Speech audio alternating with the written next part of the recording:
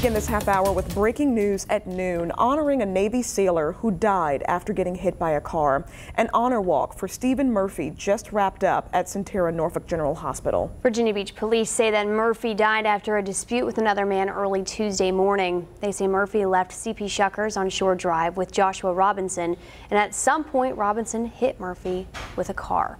We're told Robinson and his passenger Lindsay Chapman took Murphy to the hospital nearby, but doctors had to move him from Sentara Norfolk General. He died there on Wednesday. Today's walk marked the beginning of the organ donation process. His father spoke to us about who Murphy was. As a father, I couldn't be any proud of someone whose whole goal in life is to protect it, and at the same time to give life when he can no longer protect it. That's humbling for a father.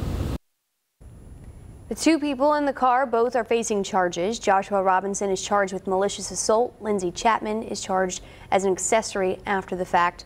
We're told more charges are coming since Murphy has died.